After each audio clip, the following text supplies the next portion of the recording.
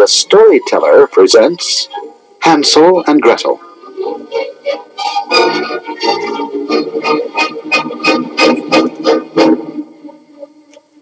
Once upon a time, on the edge of the Black Forest, there lived a kindly woodcutter, his two children, Hansel and Gretel, and their stepmother. They were very poor, and the only thing they had left to eat were 2 pieces of bread.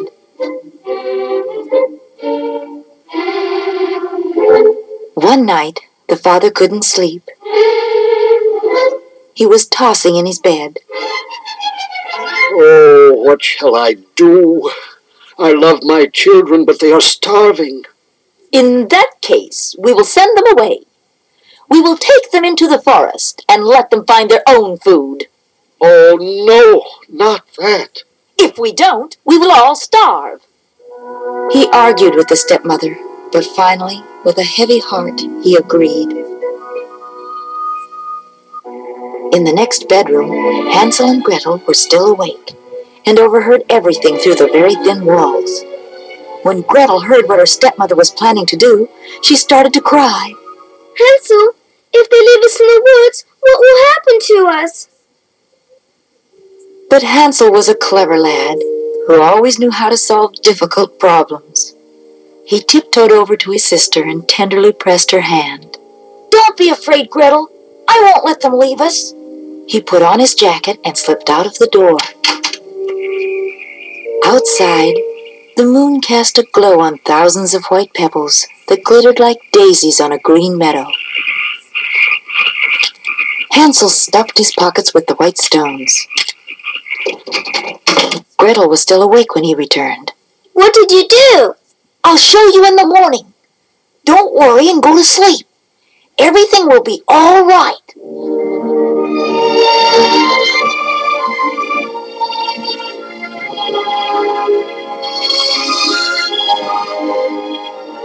Just as the sun came up, their stepmother pounded on their door. "Get up, you lazy children! We are going into the forest to cut wood. Here is a crust of bread. Save it for later."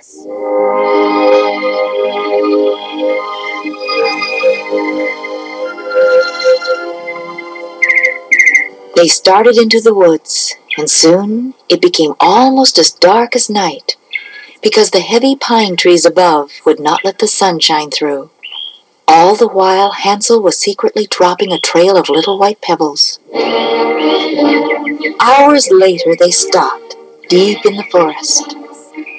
The father piled up a heap of brushwood and made a fire. Soon it was bright and warm and crackling. Their stepmother was all smiles. "Sit by the fire and go to sleep, little ones. We will go and cut wood and come back for you later." Hansel and Gretel knew that she was not telling the truth. But still they waited and waited, but no one came to get them. The darkness finally surrounded them completely, and Gretel began to cry. Hansel silently put his arms around her and they fell asleep. It was midnight when they woke up, and the moon was shining on the white pebbles, bright and glittering, dotting a path through the forest. Taking Gretel by the hand, Hansel led them right back to their little cottage. Their father was happy to see them. My children, how happy I am that you are safe. But their stepmother was very angry. "How could you worry us so by getting lost in the woods?" A few days later, when the father was away, the nasty woman took the children into the forest herself. This time Hansel did not have any pebbles, only a piece of bread. But he was a smart boy. He told his sister, "I will tear up the bread and use the crumbs to make a trail." He carefully dropped the crumbs one by one. But by the time they reached the middle of the forest, thousands of little birds had come along and eaten up all the crumbs. The stepmother pretended to go and gather wood, but she did not come back. When the children tried to find their way home, there were no crumbs to show them the way. They were really lost. "Gretel, I'm so hungry." Hansel, I'm so frightened. We must pray, dear Gretel, for our Heavenly Father to help us. He loves us and will not let us starve in the woods." They knelt and said their prayers. "When at night we go to sleep, 14 angels watch please keep." And then they fell into a deep sleep. The cheerful singing of forest birds awakened the two children.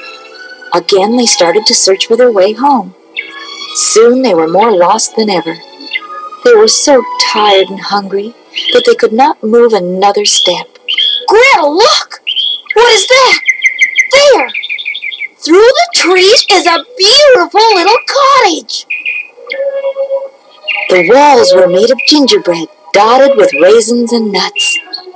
The roof was made of cake, heaped with frosting and red cherries, and the windows were sugar candy. First, the children stared, unable to believe their eyes. Then they started running towards the cottage. Without a word, Gretel carefully broke off and ate a piece of window, and Hansel ate a big piece of roof. Then they heard a lady's voice calling, "Nibble, nibble, little mouse. Who is eating from my house?" They looked at each other in surprise. But before they could say anything, a little old lady hobbled around the corner. The old lady was very nice to them. "You poor children, you look tired and hungry. Come inside. I'll give you something to eat." She led them into her cottage and brought them cakes, apples, and candy. Then she took them into her bedroom, where they fell asleep on the softest beds they had ever seen. The old lady was really a wicked witch, and her gingerbread cottage was a trap to attract little children so she could eat them up. So, while Hansel was sleeping, she said, "I will carry him outside and lock him in the hen house.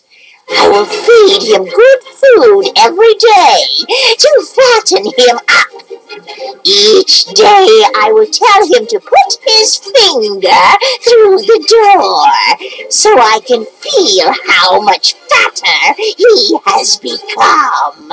The old witch could not see very well, and Hansel fooled her by sticking a chicken bone through the door each time. After several weeks, the witch still did not find Hansel any fatter. But she was so impatient that she decided to cook him in the soup anyway. She told Gretel, "Get up and light the oven. I'm ready to cook your brother." She dragged the sobbing girl into the kitchen, and Gretel lit the oven. "Now climb inside and see if it is right for baking bread." Gretel suddenly knew what the witch was thinking. She wanted to push Gretel into the oven. "I don't know how to do it." "Silly little girl, I'll show you. Look, I can do it." And the witch stuck her head into the oven. Quick as a wink, Gretel pushed the witch right inside, slammed the door, and locked it tight. Gretel ran to let Hansel out of the hen house. When they knew the witch was gone for good, Hansel and Gretel danced with happiness. They looked through the house and found lots of treasures. They put as much as they could into their pockets and ran out of the house. Suddenly, they recognized this part of the forest, and soon came to their own cottage. Their father ran out to greet them. "Oh, my children, I am so happy that you are home again." The nasty stepmother had left their cottage some time ago and had sworn never to return. The children showed their father all the treasures they had found, and they were no longer poor. Hansel and Gretel and their lucky father lived happily forever and ever.